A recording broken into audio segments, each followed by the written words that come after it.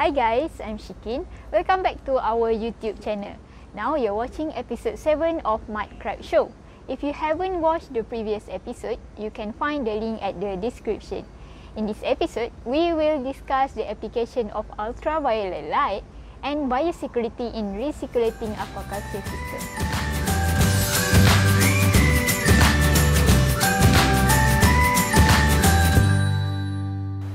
In the Biofloc Weekly, I have discussed a bit of ultraviolet filtration in rust. As you would probably know, the ultraviolet filtration function is to kill the bacteria in the water before the water circulates back to the crab house.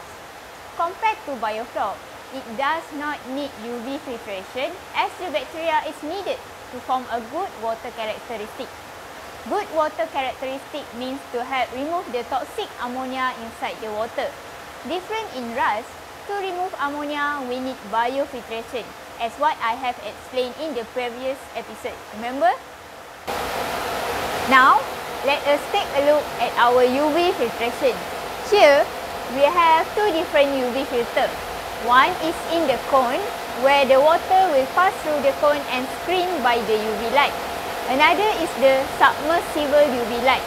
You can either choose to apply any method depending on your preference.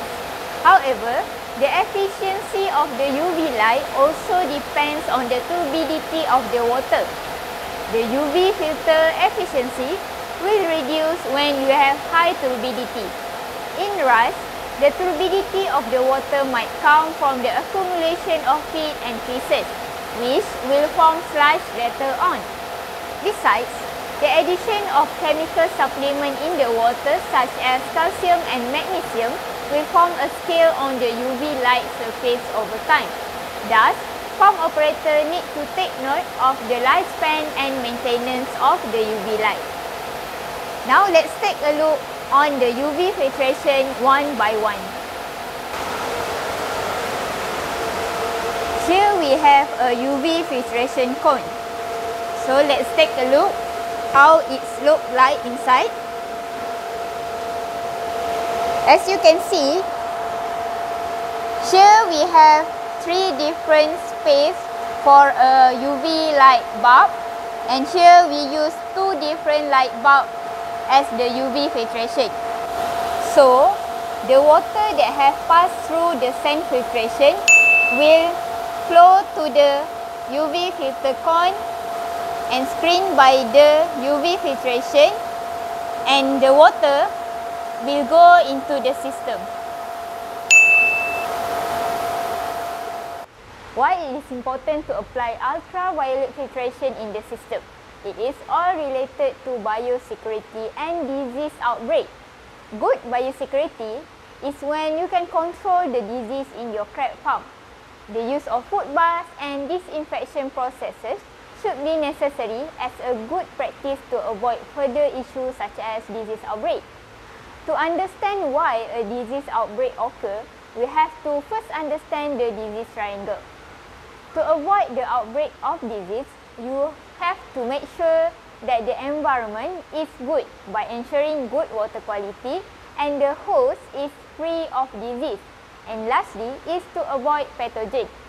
You can reduce the likelihood of the disease outbreak by acting on the disease triangle. UV light will help to reduce disease outbreaks by killing the pathogen. Keeping the crabs in enclosed space or crab house will probably have higher chances of accumulation of the harmful bacteria.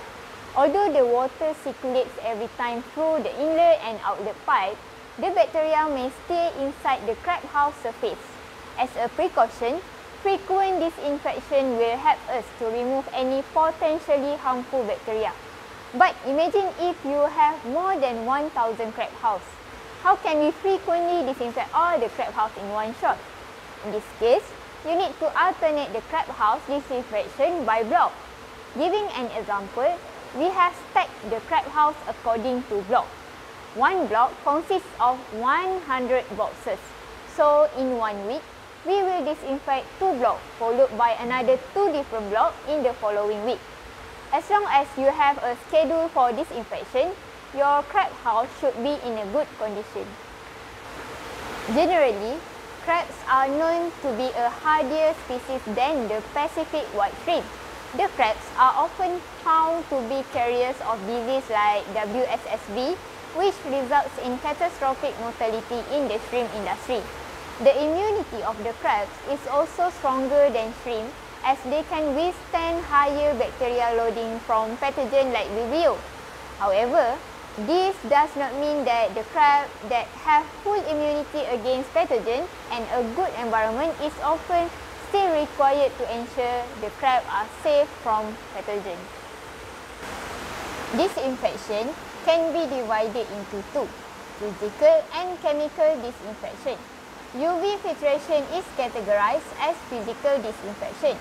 Other physical disinfection includes desiccation light, dry heat, and damp heat. While chemical disinfection can come in many options. Chemical disinfectant containing active substance such as halogen, oxygen-releasing compound, and acidic and alkaline compound were all able to produce at least a 99.99% kill in 5 minutes. Examples of chemical disinfectant are calcium oxide, calcium hypochlorite, calcium cyanamide, formalin, iodine, ozone, sodium hypochlorite, and potassium permanganate.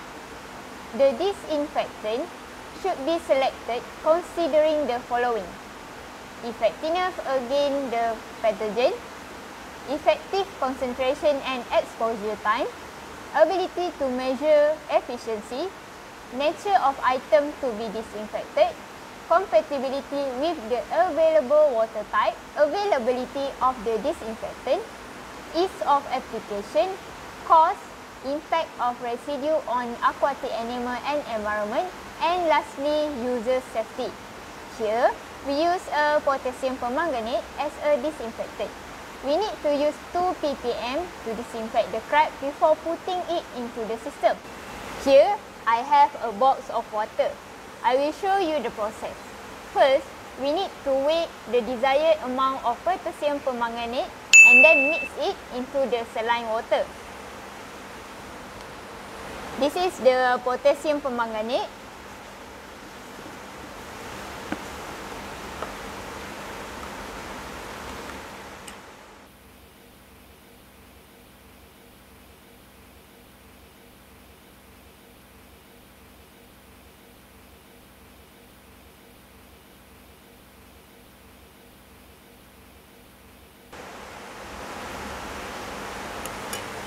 After mix, you can see that the color will change to purple color. You should wait 30 minutes for the reaction to occur. We have reached the end of the episode.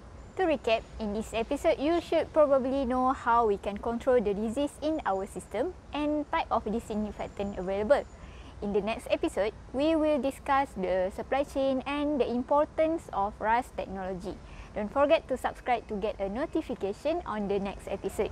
If you have any question, do drop it at the comment section as we will do a Q&A session at the end of the show.